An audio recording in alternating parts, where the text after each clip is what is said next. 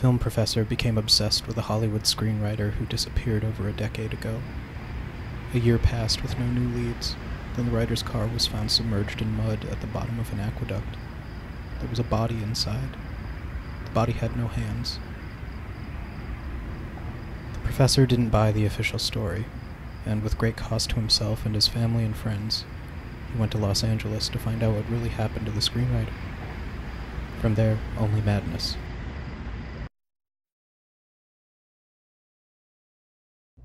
Notice I didn't tell you what kind of film The Writer with No Hands is. That title and my synopsis make it sound like a psychological horror movie. It's evoking paranoia and self-destruction and shadowy figures with inscrutable motives. The Writer with No Hands is a documentary. Everything I told you about it is real.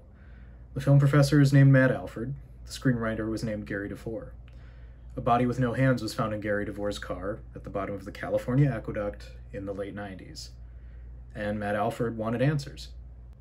The Writer with No Hands looks like a documentary. It's marketed as a documentary, but by the end it doesn't feel like a documentary.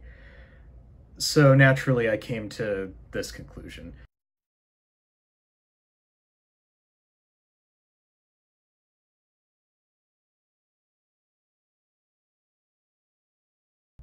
Gary DeVore was one of those thankless screenwriters who was known for writing and punching up mid-budget star vehicles in the 80s and 90s. Stuff he definitely saw on the shelves at Blockbuster, or in my case, Little Dukes, but never rented because, fuck me, someone finally returned the Battle for Endor.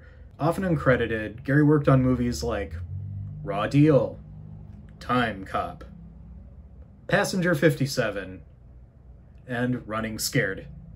Damn it, I meant this Running Scared. And then in the prime of his storied career, he up and disappears. Here's a little more context on that. At the time of his disappearance, Gary was returning to Los Angeles to turn in his latest screenplay. And then that year later, when his car was found, his laptop containing the screenplay was also missing, along with the hands.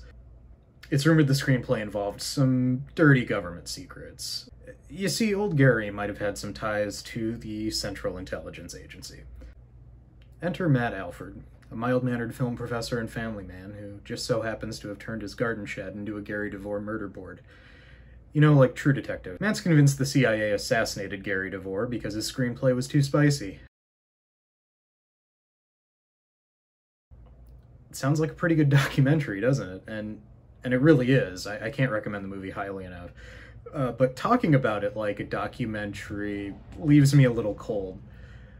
Because at the end of the day, the movie fails as a documentary. There's no real satisfying answer to Gary DeVore's case. Through the course of its narrative and statements made by Matt Alford, by the conclusion, The Writer with No Hands abandons its investigation along with any journalistic responsibility towards the facts it discussed. Alford says explicitly that the film is merely a work of entertainment rather than a serious investigation. The Writer with No Hands bails on its documentary premise and course corrects by screaming satire, parody instead.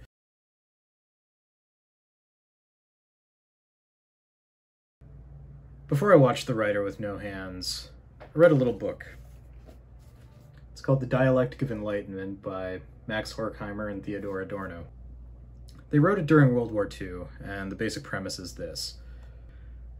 Enlightenment, understood in the widest sense as the advance of thought, has always aimed at liberating human beings from fear and installing them as masters. Yet the wholly enlightened earth radiates under the sign of disaster triumphant. Again, the book was written during World War II by left-wing German intellectuals. What they're basically saying in that quote is, what good is enlightenment if it led to the Holocaust?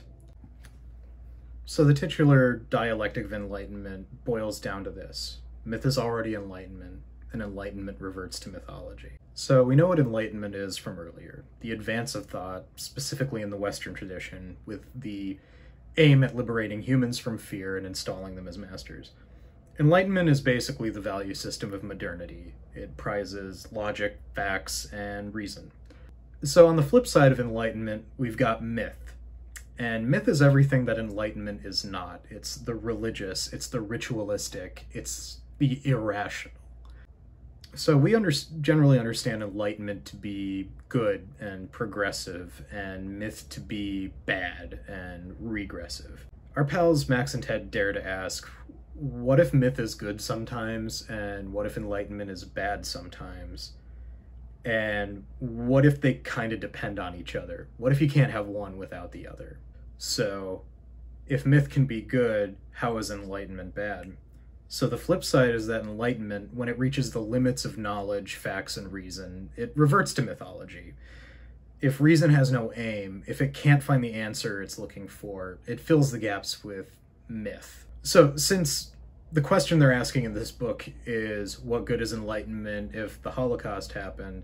Max and Ted conclude that it's not the result of irrationality as such, but the result of bare reason followed to its absurd end, simultaneously at multiple levels of society.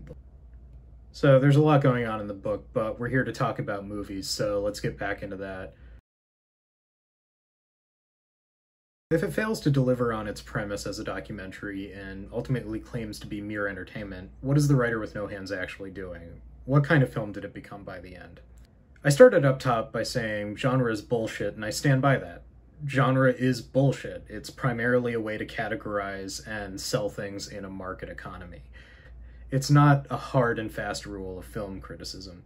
But, like with everything, if you play around with it and don't take it too seriously, genre can be a useful tool. It can be a fun thing. Since genre is bullshit, I think The Writer with No Hands is better discussed as a found-footage horror thriller rather than a documentary. Since it throws out any claim to rational journalistic truth, all that's left is a story about a paranoid film professor and his obsession with an unsolved disappearance.